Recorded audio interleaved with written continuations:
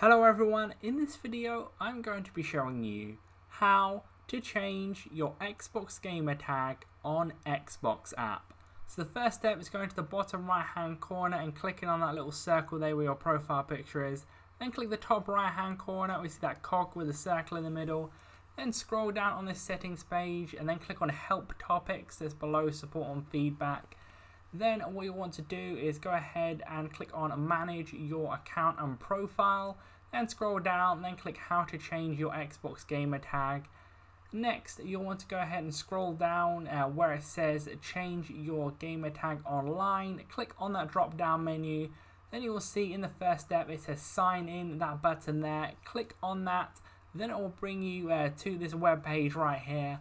Well, then you will need to go ahead and type in your email for your Xbox account you want to change your gamer tag for. Once you've typed that in, it will bring you to this page where you can go ahead and type in your new gamer tag. If it's available, it will change right here. Do remember that it's a first free name change, then you have to pay afterwards. Also, if you want to change your name, for some reason it seems like they've removed that option.